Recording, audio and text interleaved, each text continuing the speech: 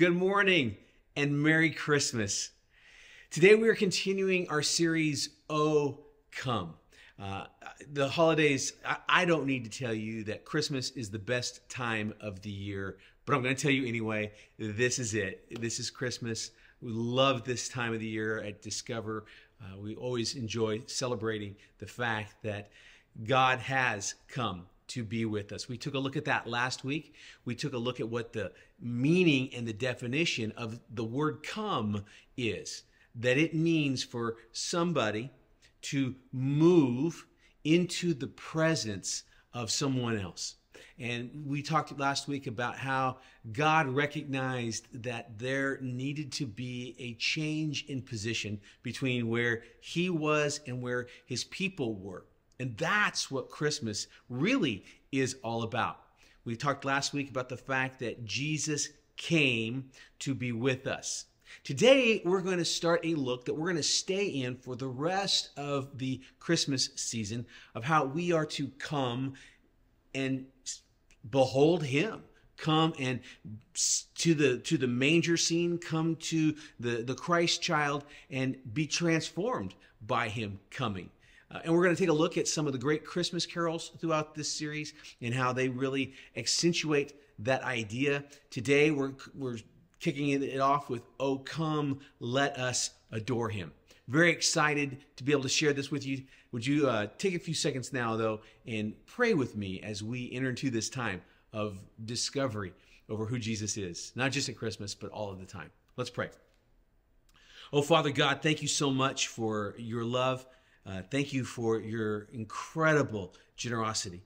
Lord God, you gave us the most ultimate gift when you gave us Jesus, when you made a way for us to be with you. And Lord God, I'm in awe of that. And I love that we take a moment, we take a season to celebrate that. God, I pray this morning that you just would move in our midst, that you would utilize technology, you would allow it to make us connected to each other, but more than my words connecting with our ears, Lord God, I just pray that you, Holy Spirit, would move in our midst and connect us to yourself, Father, that you would connect us to your message of love and your message of togetherness, and that we would be transformed once again by this incredible message. Lord God, I pray these things in your holy name. Amen.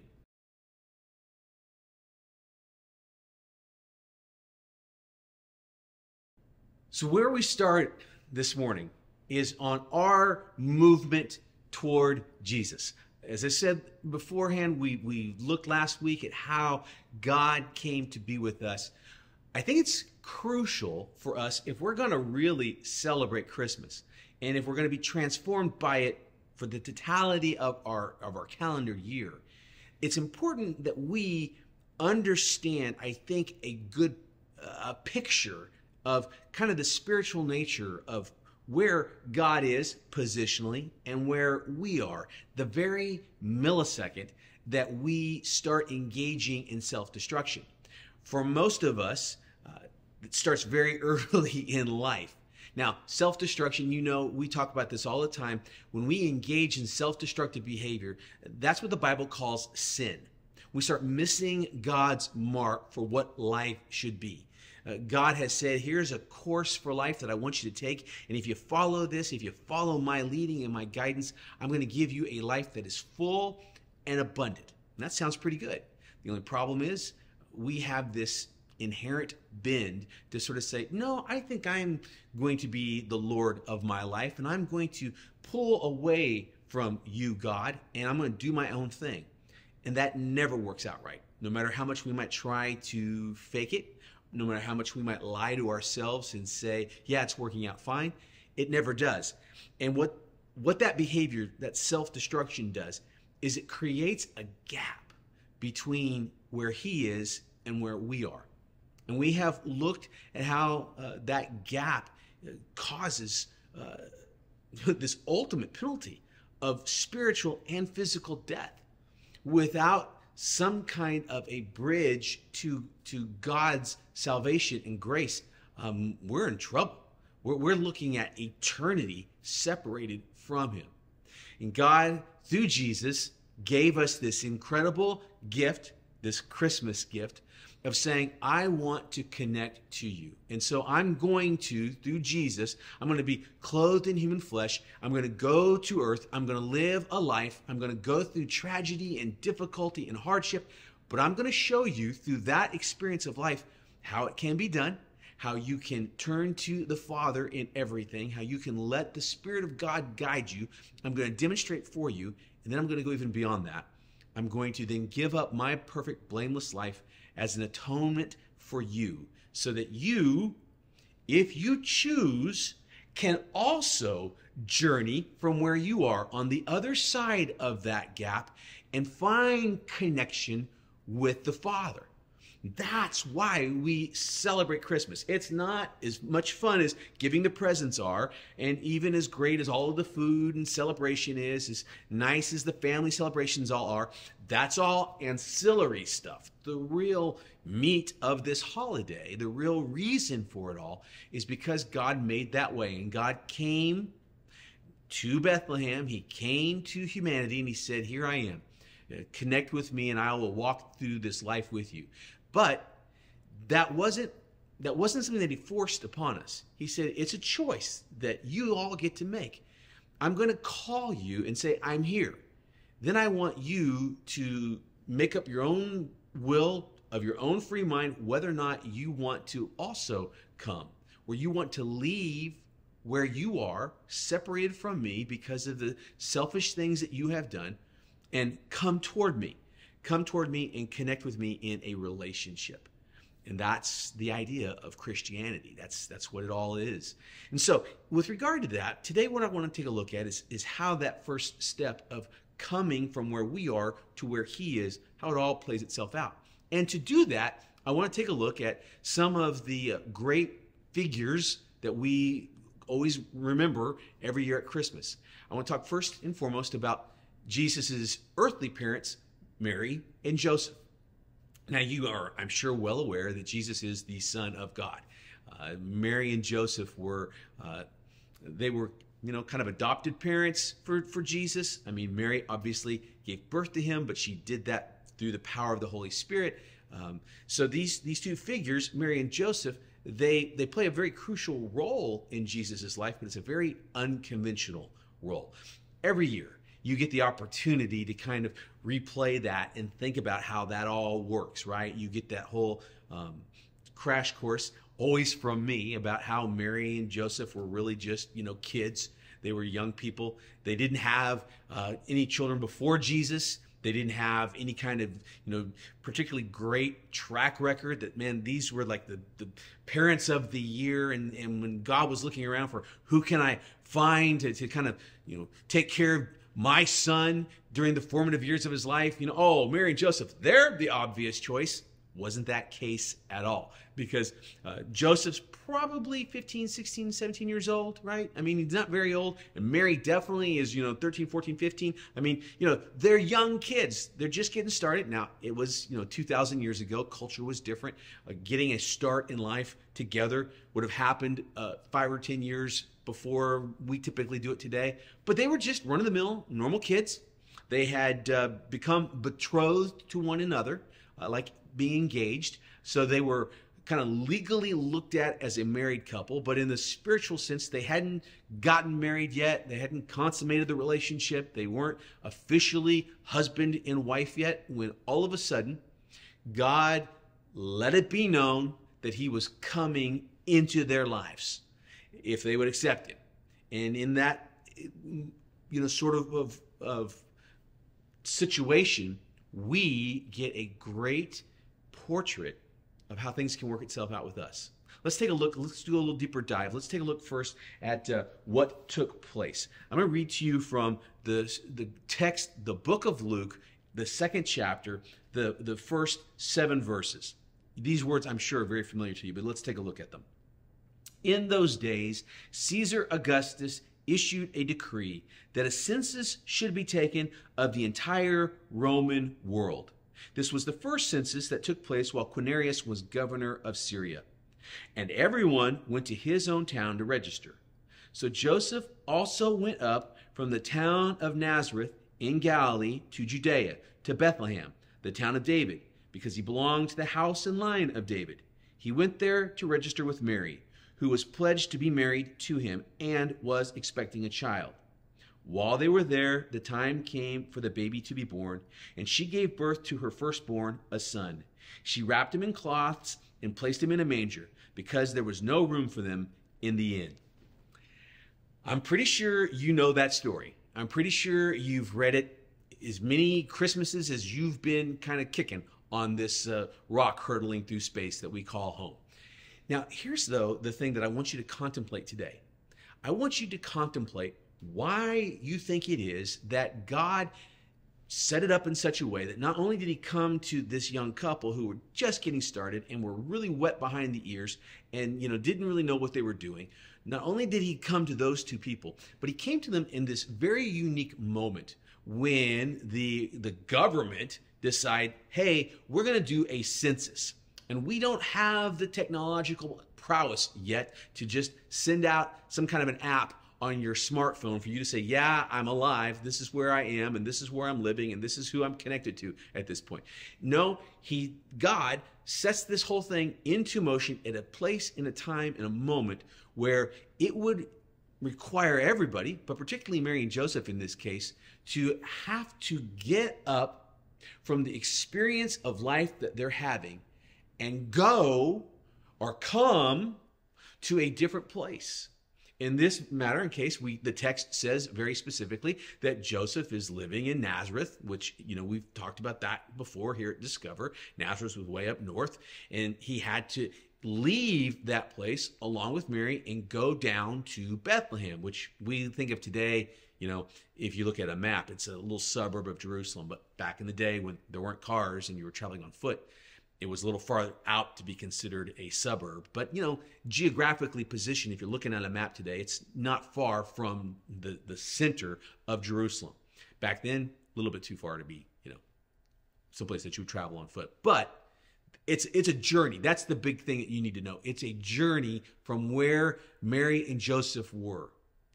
I think it's not a throwaway detail. I think it's important for us to look to see that what God was doing there was giving us a portrait that if we're going to go meet Jesus, we're going to have to kind of dust off our travel boots, both physically and spiritually, and we're going to have to move. We're going to have to leave the old pattern of life, even if it's something that we're going to return back to, where we live, what we're doing, where we work, who we're married to, or who our parents are, or who our kids are, who our neighbors are.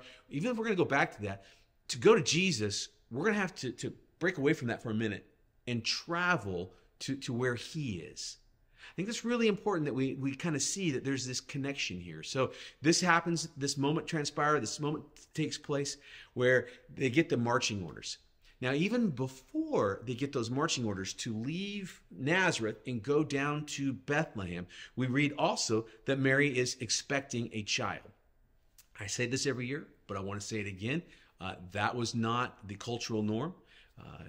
Today it's unfortunate, but a lot of times people don't wait to get married before a lot of things start happening, but even sometimes before children start coming into the picture, in the scenario, in the scene. That was really 2,000 years ago in the Judean province, in the Jewish world. That was not, to use their term, kosher. That was not a cool thing at all. There would have been great awkwardness with Mary having already become with child. It would have been awkward with Mary's family. And we play through this every year, but let me just communicate this again this year. It would have been very awkward between Mary and Joseph.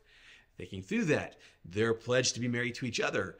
That's not Joseph's kid. Joseph knows that's not his kid. He didn't get Mary pregnant.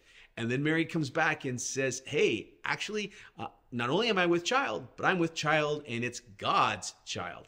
First thing you know, Joseph's going, yeah, right, it's God's child.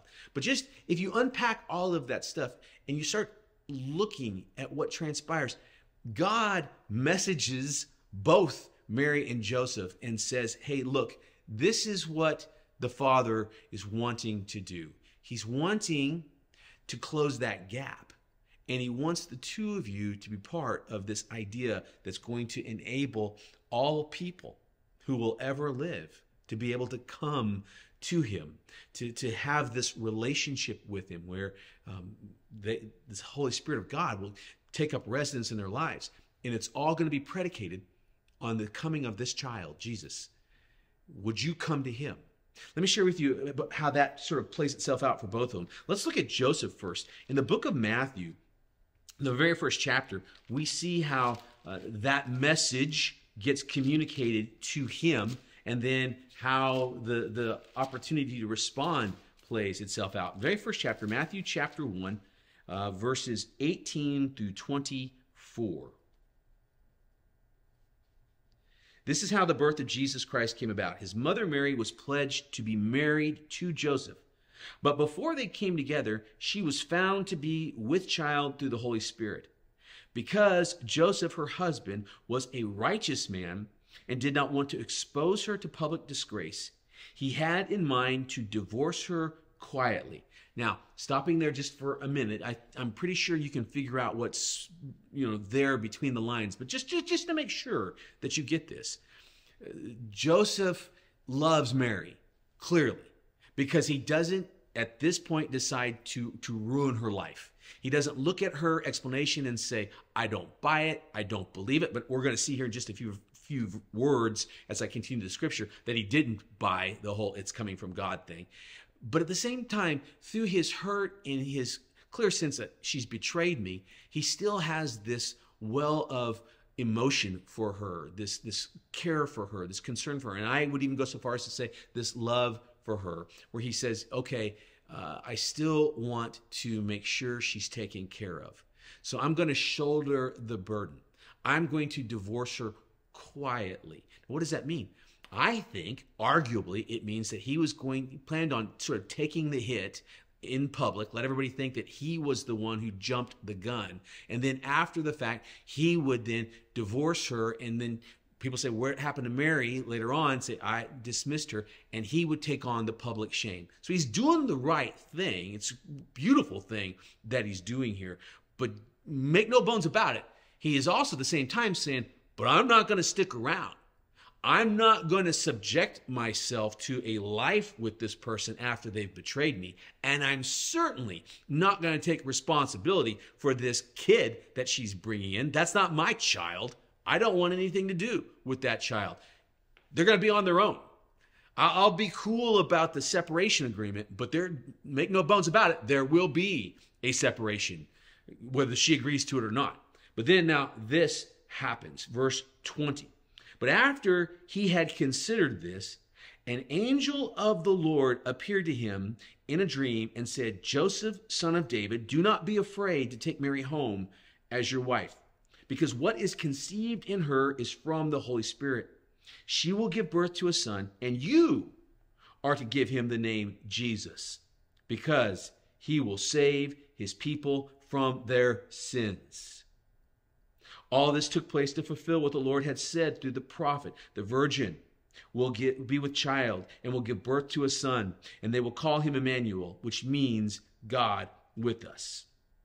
Then, very importantly, verse 24, when Joseph woke up, he did what the angel of the Lord commanded him, and he took Mary home as his wife. Now, okay, let me just come back and hit on that verse, right? It says, when Joseph woke up. And that when is coming after we get the little clue to the prophecy that came back from actually the book of Isaiah.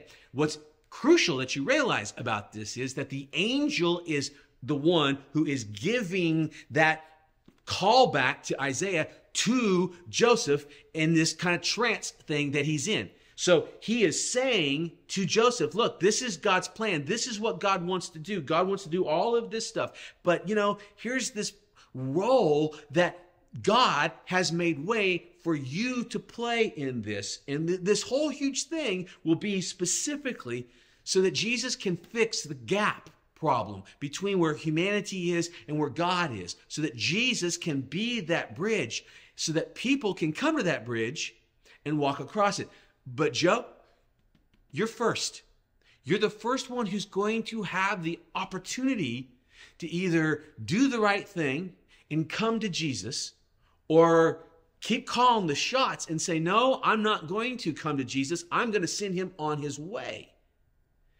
The text says that Joseph said when he woke up, no, I'm going to do the right thing. I'm going to walk to Jesus, and I'm going to go ahead and follow the plan with Mary. Now, thinking about Mary, let's take a look at her issue and her story and how it all played itself out for her. We go back to the book of Luke. The book of Luke Luke took care of making sure that her story got recorded. We look at Luke chapter 1, verses 26 through 34.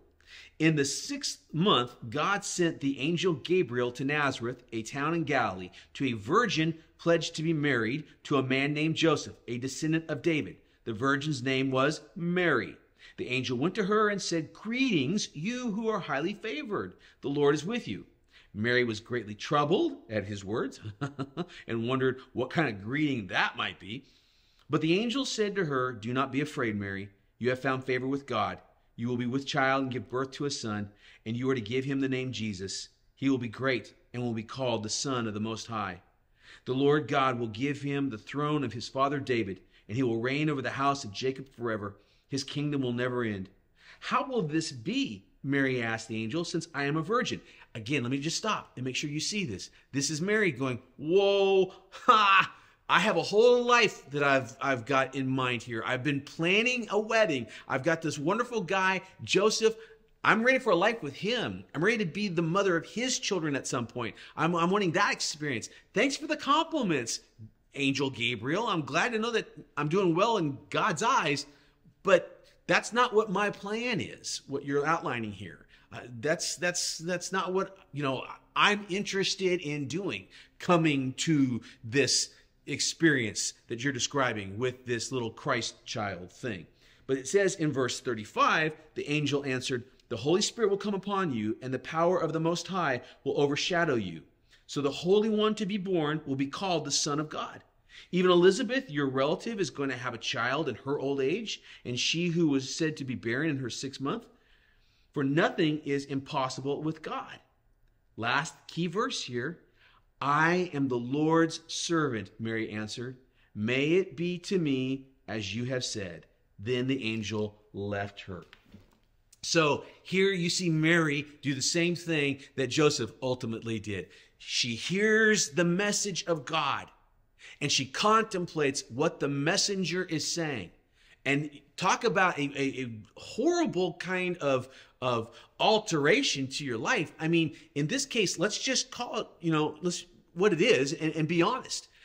God is saying, Mary, I want you to do something that, frankly, your world is going to look at you for, and they're going to cast judgment upon you. They're going to make assumptions about your character. They're going to think less of you because of this. I mean, all of a sudden, you're going to be walking around and you're going to be pregnant.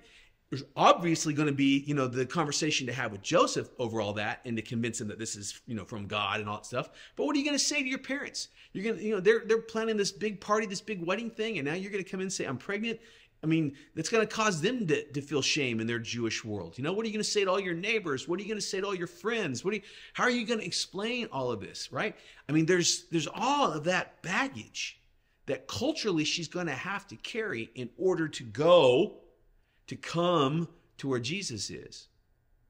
But the prospect of having that gap closed, not just for all of humanity, but for herself, the prospect of the fact that the Almighty is saying, "In you, I am so pleased, and in you, I want this something special.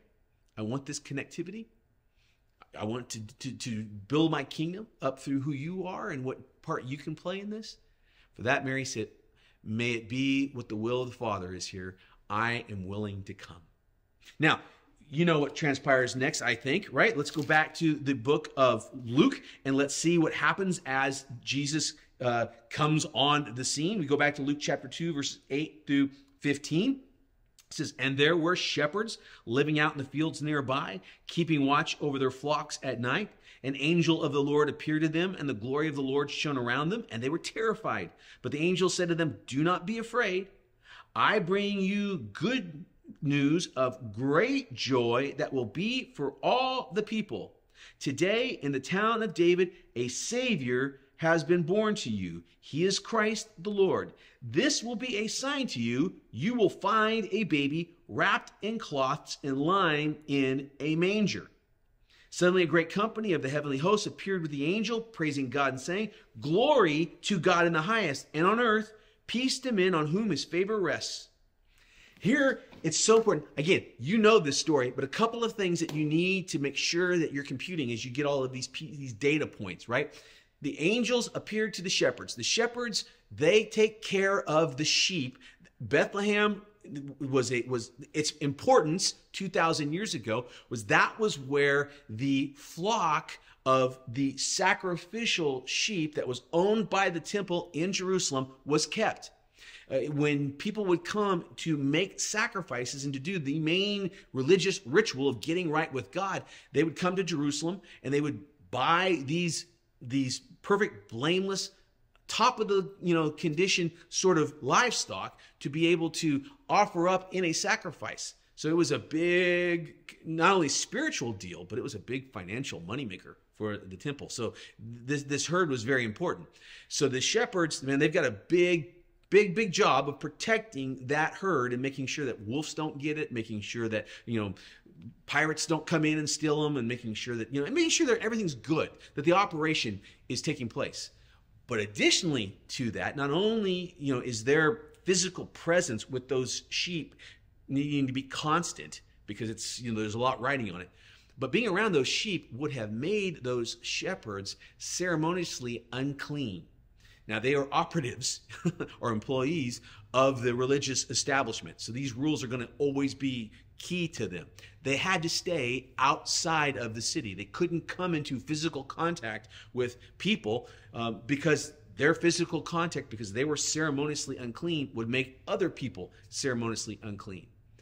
But because Jesus' role was to, in a permanent sense, give people that chance to be made right with God, those angels said, "We're going to the shepherds. We're going to go to them because they have played this role with these temporary sacrifices. We want to let them know that they're appreciated as well, that their time, though, is coming where they can come in and approach God and they can be forgiven for their sin because of what Jesus is going to do." So the angels show up there. Important that you know all that stuff. And then it's important that you see that, and you understand the inference of language, that when the angels say, "Hey, you're going to find this baby in this manger setup in this barn outside an inn," what does that mean, right? Well, in a very literal sense, it means if you're going to find Jesus, you're going to have to get up and leave being out here with these sheep. You have to leave them alone, which is dangerous and against your principles of your job, and you're going to have to go into town where you're not welcomed and you're not accepted. And you have to go find this baby, right? So you're going to have to go. You have to come to Jesus. And when they hear all of this, they're going, whoa. I mean, one, we're blown away that we're seeing this celestial night, pyrotechnic thing in the sky. But beyond that your message is for us to leave what we're supposed to do, culturally speaking, even, at great peril to our livelihoods, and we're supposed to go into town. But again, it's go to Jesus because this is who Jesus is. Glory to God in the highest, on peace to all. Right? So what do? They get up and they go, right? And they go with the sound of the angels glorifying God in their ears. It said, when the angels had left them, this is verse 15 in the second chapter. When the angels had left them and gone to the heavens, the shepherds said to one another, "Let's go to Bethlehem and see this thing that has happened, which the Lord has told us about." They make that call. They say, "We're going to do it. We're going to go. We're going to come to the presence of the Almighty now coming to be with us on earth. We're going to go to this little manger scene and we're going to go find this baby because it's so much more than a baby. It's the movement of God coming to be with us. We are going to go now and come to be with him. So it's a response to that.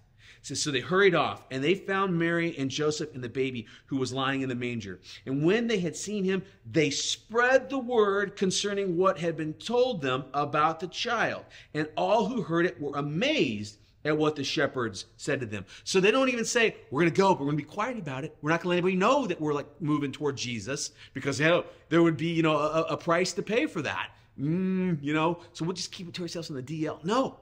They say, we'll let everybody know. We left the sheep behind. There were angels, but you know what? Glory to God. Glory to God. We went, we saw with our own eyes, and we've been changed. And you know what? You will too. He's come to save us all. Glory to God. And all who heard it were amazed. But Mary treasured all these things up in her heart. She pondered them. Then the shepherds returned, glorifying and praising God for all the things they had heard and seen, which were just as they had been told. Gang, boom. That is what we need to do too. We need to, just like Joseph did, just like Mary did, just like the shepherds did, we need to hear the message this Christmas that once again, Jesus has come and that he's calling us to go to him. He's come to be here with us. He's calling us to go and be with him. And that may mean, rethinking what plans we had in store for this day or this week, this month, this year, this life. And saying, okay, I'm going to trust you enough that your ways are higher than mine and that your ways are the right ways for me to walk. And then I'm going to do exactly the same thing. I'm going to be obedient. I'm going to respond to the message. I'm going to respond to the call. I'm going to go to Jesus. And then when I get there, I'm going to be transformed. I mean, that's why those shepherds sang. Those shepherds realized everything is different now. In one way, ultimately, not only could they have lost their job for leaving that night, but if everything was what Jesus, when his coming was what the angel was prophesying about there, they're going to be out of work just as far as a livelihood going forward, because Jesus becomes the sacrifice, right? But they didn't care. They didn't care at all, because they knew that their spiritual souls, their spiritual existence, that was going to be elevated. And that was worth so much more, because God had come to be with them. So they went and they adored him. They adored him. They glorified him. They praised him. Why? Because, as it said, every time the angel came, he has come to save. He has come to transform. He has come so that men might live from this point forward, men and women. He has come that all of us might have the opportunity to be with the Father and to know that saving grace, to be with the Father for all of eternity.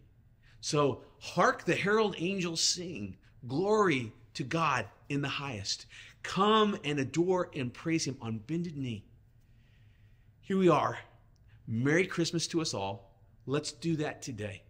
Let's think about where we are, and let's say, God, I hear your message once again, and I'm going to put down whatever it is that I'm doing, whether it's a physical thing that I need to put down or it's a spiritual or emotional thing I need to put down. I'm going to put it down, and I'm going to move to you this morning. I'm going to move to you this afternoon. I'm going to move to you this week. I'm going to move to you this month. I'm going to move to you this holiday season. I'm going to move to you this life. I leave the lordship thing behind. I leave calling the shots, and I once again surrender to you. And I say once again, maybe you've never done it before. Maybe this is the first time that you need to do it. But either way, you say, God, you call the shots. God, you be in charge. God, I lay it all down. I want to come and find you and let you be God with me. And then I'm going to praise your name. I'm going to exalt you, just like the angels did. I'm going to give glory to you for the transformation that you are going to do in my life. Would you come before him this morning, and would you adore him? Let's pray. Father God, thank you again so much for the blessing of what you did. Thank you for coming. Thank you for getting in our presence, in our place. But thank you also for the call to get in yours. Thank you for the call to leave the circumstances and the situations, the well thought out, or maybe not so well thought out plans that we all had beforehand. May we evaluate in this moment what's better, our plans or yours. If our plans are not the same as yours, God, I pray that we would see this morning that there's a bright light shining over the place that you are. There's a star, there's a presence, there's a thing to follow. There's a way, there's a plan, there's a kingdom, and it's yours. God, I pray that we would come to that this morning. I pray that we would surrender who we are and just say, God, I want what you've got. I want what you are. I want that connectivity, that special relationship with you, and I want it to be the first and most important thing in my life. I want to give you glory. I want to adore you with all that I am. Thank you, Lord God. I pray these things in your name. Amen. Let's worship.